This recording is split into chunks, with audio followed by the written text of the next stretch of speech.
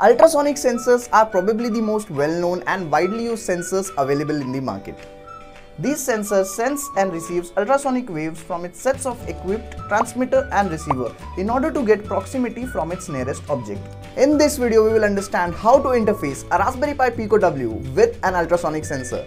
So if you are excited to know about that, stay tuned.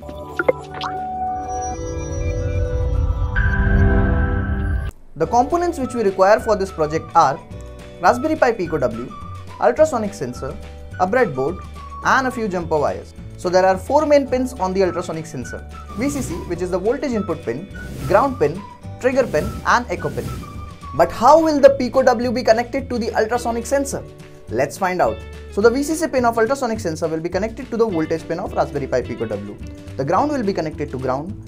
Trigger pin will be connected to pin 20 and echo pin will be connected to pin 21 of Raspberry Pi Pico W.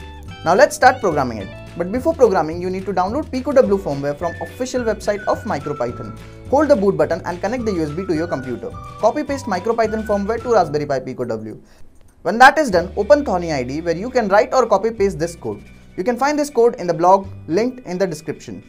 Next, you can save the file in your board and name it ultrasonic.py. Now press the run button, and if the distance shows up on the screen, it means that your project is working.